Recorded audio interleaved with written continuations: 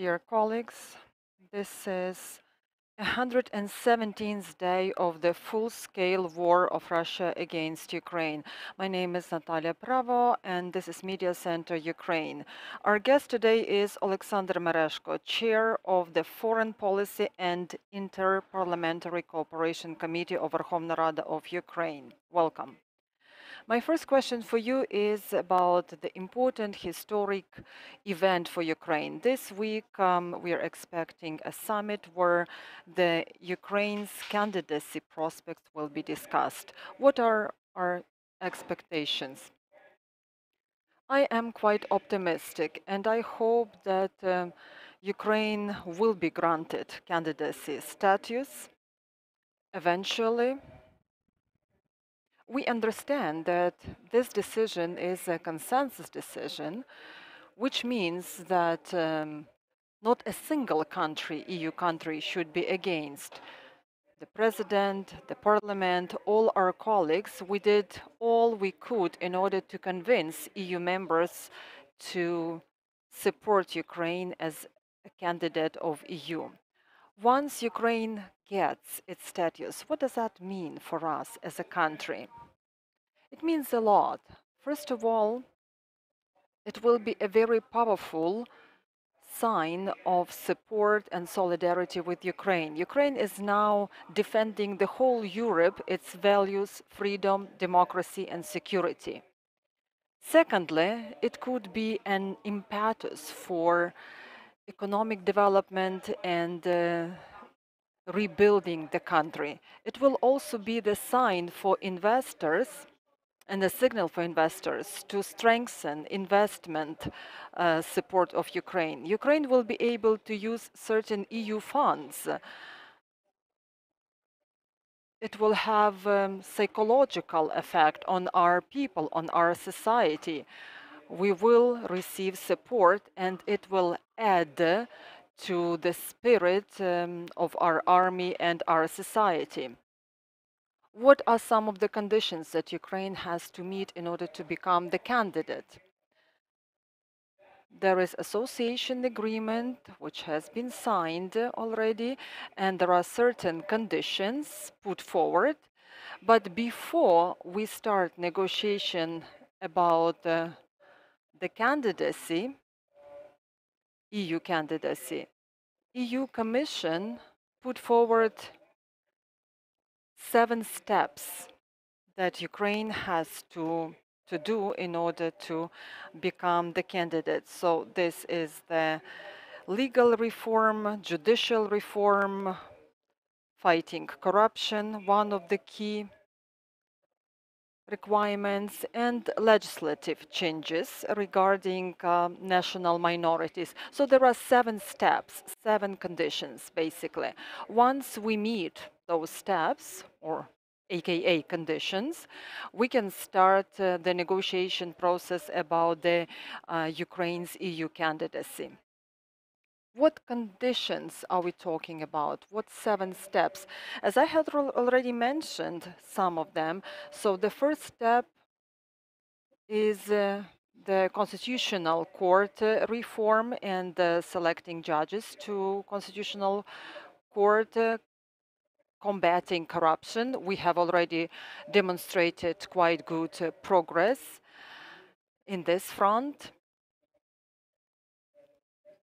We also need to make changes regarding the situation of national minorities.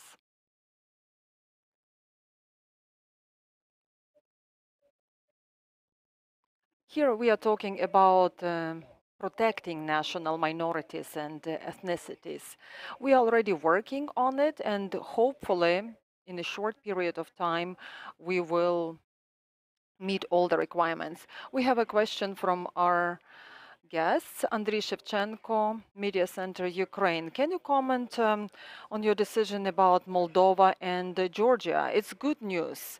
Does that ease our tasks, or is that going to create obstacles in the prospects of Ukraine's EU candidacy? And could you also comment on Georgia? I believe that this is rather than associated trio. This is the way I see it. Ukraine, Moldova, and Georgia agreed to support each other and together move towards EU membership. Georgia is our close strategic partner. It has been assigned in our legislation. I believe we have to support those countries on their way with their strivings to EU membership. And I hope that we can also count on their support. I can only be happy for them. I'm happy that Moldova also received EU candidacy prospects. As far as Georgia is concerned, we have to help them because they are brother to us and we all take the same road. My question for you, how much time does Ukraine need before we become the member, EU member? It's a very complex question because different politicians, Western politicians, were talking about different periods. Some were talking about 10 years, even longer. On average, it takes 4 4 to 5 years, 4.5 years from EU candidacy status to membership, full membership. It might be done even quicker. A lot depends on us, on our efficiency, on our performance regarding the reforms, regarding EU integration. But there are certain objective issues. So first of all, we need to win this war. This is the most urgent, most pressing issue, the most pressing assignment that we are facing at the moment. We can only do that with the support and help of our EU friends. And I hope we will get our membership in a year or two, but maybe I'm over optimistic. Let's talk about Ramstein meeting, the third meeting in Ramstein. Could you make your assessment of the meeting? My assessment is very positive.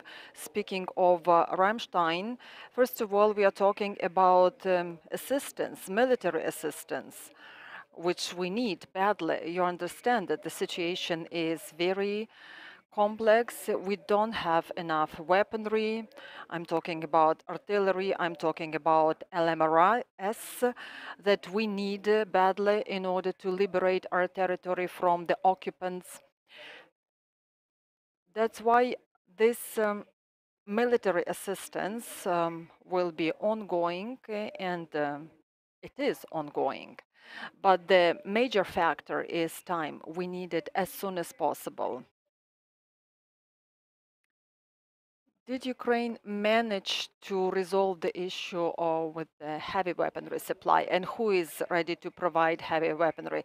It's a very delicate issue to discuss. I know that the United States are ready to provide heavy weaponry. Poland, Baltic states, Great Britain, so they are also very positive about, and they are ready to provide us all the necessary weaponry. There are some countries that are beginning to understand the importance of helping Ukraine. I mean, Italy, I mean, Spain.